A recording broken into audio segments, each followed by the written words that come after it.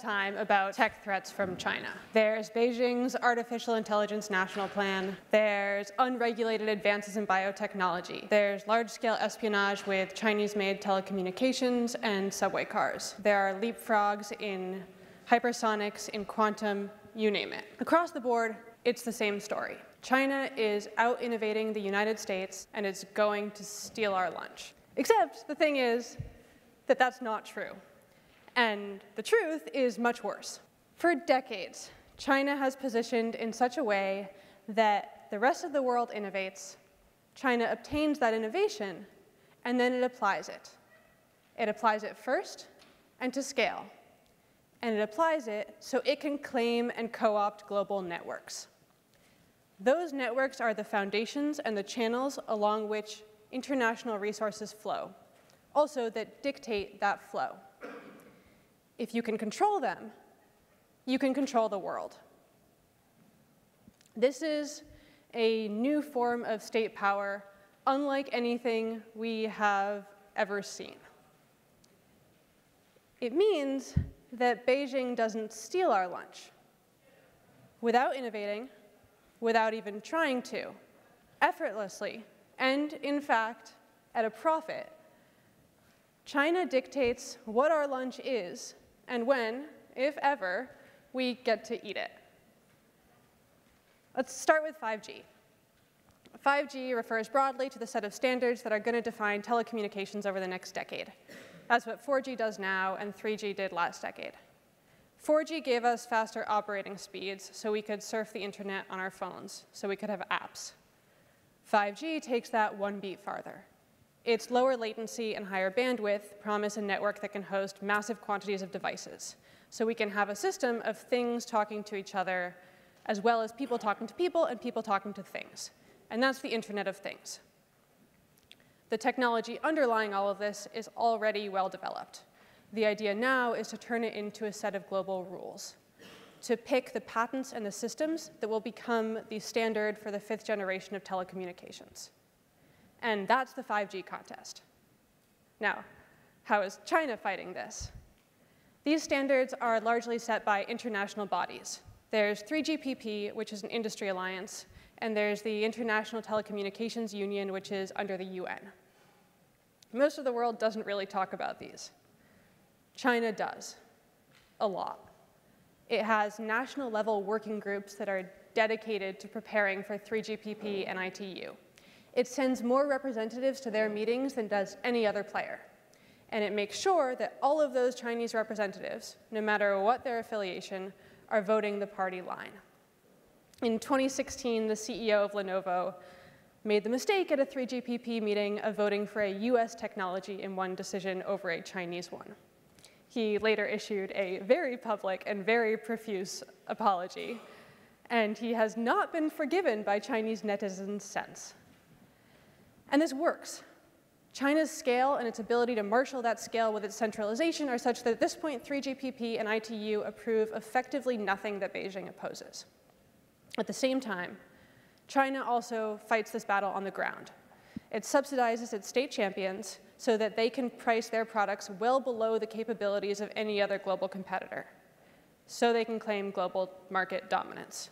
Separate from the de jure standards that are evolving, China establishes a de facto monopoly over the infrastructure for global telecommunications.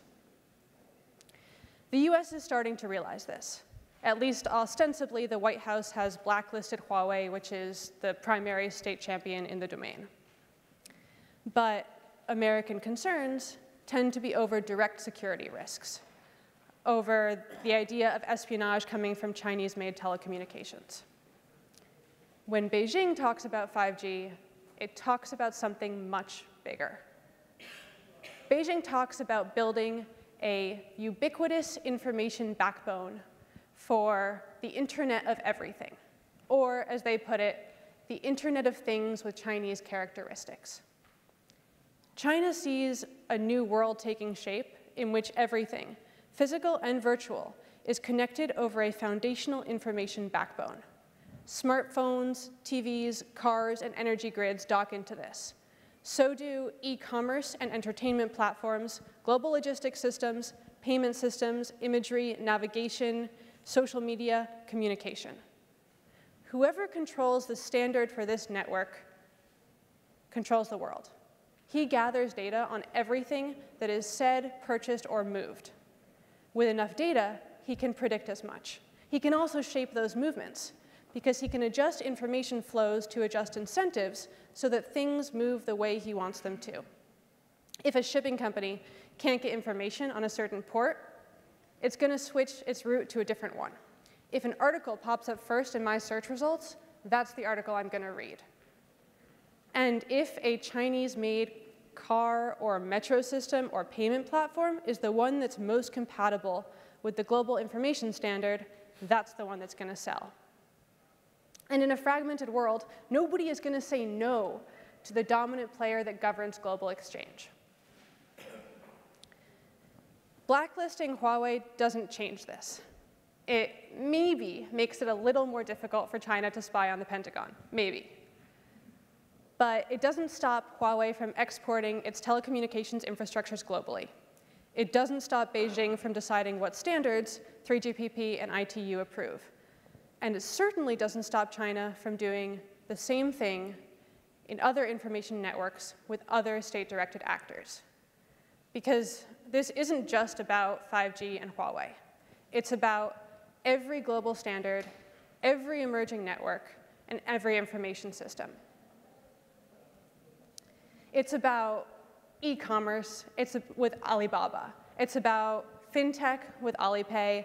It's about global navigation with Beidou. It's also about the fundamental information collection and aggregation for global logistics, for financial data, for industrial systems, for the human genome. This is precisely what the uproar in the US over big tech is about. We're worried because Facebook, Amazon, Google, and Netflix collect our data, because they shape the information we receive, and because they shape the markets that they in turn dominate. But while the US is fighting big tech at home, there is a bigger, badder tech building a global monopoly. And this one has an explicit, authoritarian, coercive agenda. It's not Facebook, Amazon, Netflix, Google, it's the Chinese Communist Party. And the US is, believe it or not, uniquely ill-equipped to address this. First off, the US fails even to recognize the threat. Our system is built and programmed for a different form of state competition, for a kind of geopolitics that predates the information revolution. When we think about states projecting power, we think about militaries. When we think about countries clashing, we think about war. The US doesn't recognize the slow, deliberate, subversive, holistic maneuvering that defines the Chinese approach. The US doesn't recognize the idea that networks of exchange can be used as tools of state power. After all, globalization was supposed to spell the end of major power conflict. The rise of multinational corporations and information technology was supposed to mean the demise of the nation state. US geopolitical theory does not account for the idea that those global networks can be co-opted by a country, that it can use them to project its power, not to relinquish it, that cooperation can be weaponized. Even if the US does realize that, it's also ill-prepared to do anything about it. The network contest is one for opacity, for scale, and for centralization. Beijing has all of those in spades. American openness and fragmentation give China an angle in. They also stymie the kind of coordination and communication that's necessary for a strategic response. The US interagency government process is not seamless. And the US government is not on the same page as Wall Street or Silicon Valley. And that doesn't even mention the disconnects between the US and its allies. So that means that from Beijing's perspective, it's fail in Washington, try somewhere else in Washington, or New York, or Silicon Valley, or Canberra, or Ottawa, or Berlin, or London, or if you fail in London, try Hong Kong. That communication is the first thing that the US has to resolve if it's going to respond to China's threat. America will never be centralized, but the US private sector, government, and media can communicate. They have to. They have to realize that this is an existential threat, and all of them, everyone, is a tool and a target of China's offensive. So Washington bans Huawei, the US private sector gets on board. US tech companies stop handing China the technologies that it uses to subvert them. US investors stop giving China the resources that it uses to do that.